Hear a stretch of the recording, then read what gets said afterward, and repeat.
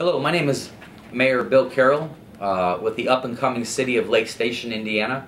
There have been so many positives in this past year and 3 months that we have achieved during the coronavirus. We were really ahead of the game on it.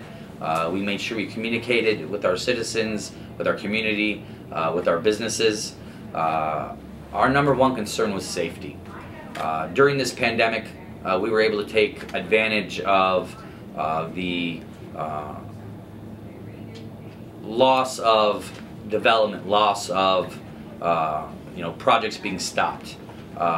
We did not look at it that way. We looked forward. We looked how could we do something positive during this time. We were able to get $9 million worth of roads done for under $3 million. We have started replacing numerous sewer lines. Our sewer lines are well over 100 years old. We just adopted the largest stormwater project that the city of Lake Station has ever attempted.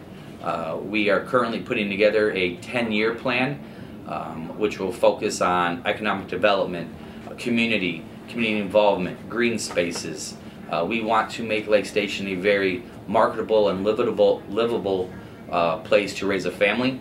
Our school systems are phenomenal. We have 2 school systems in our district, Lake Station and River Forest. Lake Station is at the point right now where we are going to show the rest of Northwest Indiana that we came to play. We are going to be players.